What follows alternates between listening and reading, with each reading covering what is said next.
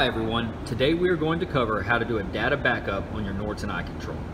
From the home screen, select your Tools configuration icon. From here, select your software disk. To initiate the process, select the check mark. You will see that there's a timer showing that the data is loading.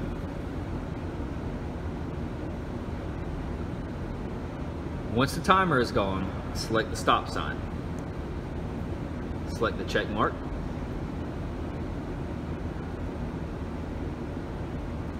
An important part of the data backup is shutting your system down. Your next message is going to ask how you want to log off the system. From here, you would select Shut Down System.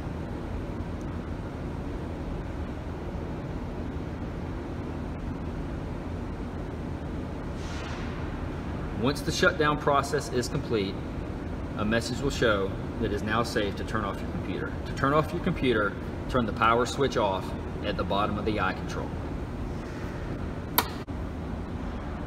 Once you've powered off your iControl, open the cabinet and locate the computer.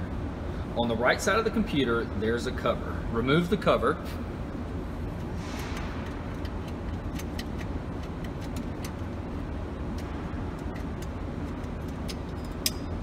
And select the disk located in slot 2.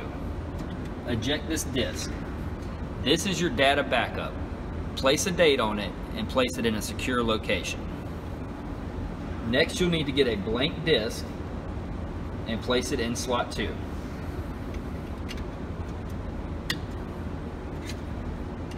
We are completing a data backup on an iControl 2. However, the process is the same on a Generation 1 iControl. The cards are either in the back of the screen or in a card reader located on the door. Once you've inserted the blank disk, close the cabinet and boot up the iControl. Once you've booted your iControl, you may be prompted with a screen calibration setup. Hold your finger in the center of the target. You will have to complete this 3 times.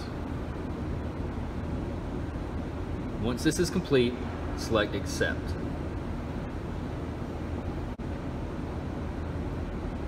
Our next screen is the disk format screen. On the screen, we want to focus on the database backup files and the date and timestamp. If this is relevant with our recent backup that was completed, you want to continue to restore files from the last backup operation. The next message screen states the restoration of the backup files were completed successfully. Press Continue to start the iControl.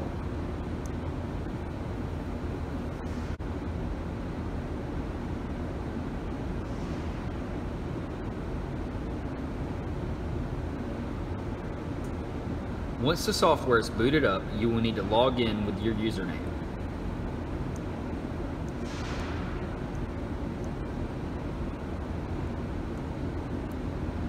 Once you have logged in, you're ready to continue operations as normal.